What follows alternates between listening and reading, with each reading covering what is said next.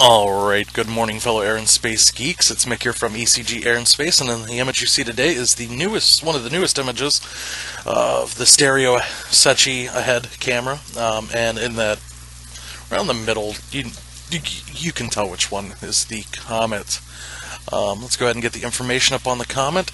As of right now, it is 2 days, 5 hours, 9 minutes from going around the Sun, and its speed is 235,000 miles per hour, and the distance from the Sun is 15 million miles, and the estimated visual magnitude is 1.48.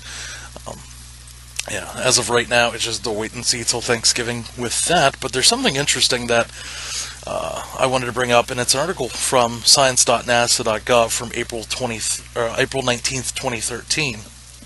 A veteran meteor researcher, Paul Weigert of the University of Western Ontario, had apparently did some computer modeling to see the trajectory of dust ejected from Comet ISON, and what he found is, and I quote his comment here, "For several days around January 12, 2014, Earth will pass through a stream of fine-grained debris from Comet ISON. The resulting shower could have some interesting properties." Well, apparently because these tiny grains of dust are so small, they're going to kind of sit up in the upper atmosphere. They're not going to burn up like a regular, I guess, meteorite shooting star.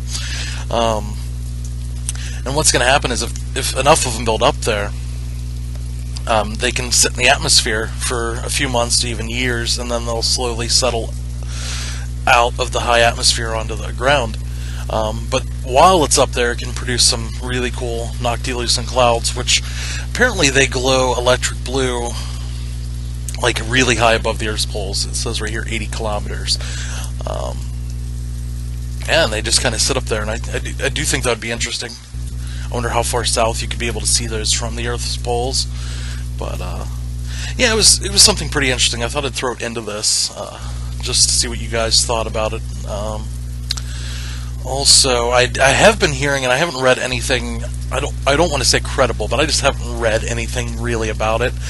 But some people are worried about bigger objects hitting Earth from ISON, especially if it breaks up. But I haven't really read anything, and I reiterate, I haven't read anything about that. But if you have any links or anything like that, feel free to send me a PM.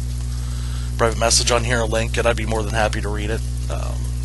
I find any of this air and space stuff pretty interesting. That's why I do this. But yeah, if you like this video, please hit the like button, and feel free to subscribe for more air and space news.